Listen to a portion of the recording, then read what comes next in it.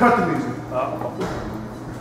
Now I got a lot to say today. Usually I'm silent. Usually I let people slide or whatever. But I got a lot to say today.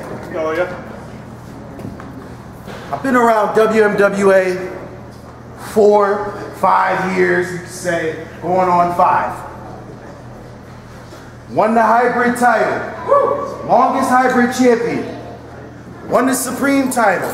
Became the longest Supreme champion in WMWA history.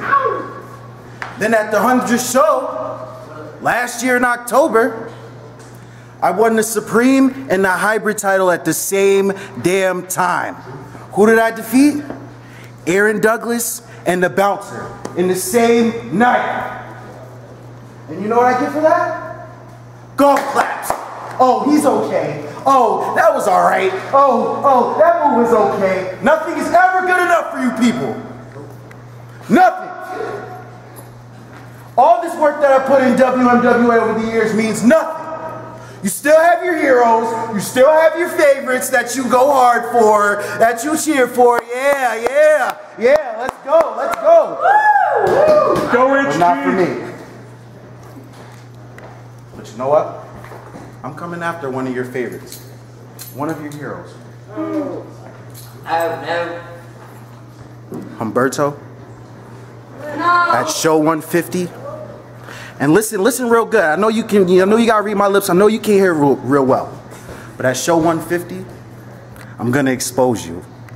I'm gonna bring the fight to you. I'm gonna show everybody here that your little hero, your little favorite, you know, the one who comes twice a year, you know, dominates whoever gets in the ring and all that, you know. I'm gonna show you. I'm gonna expose him.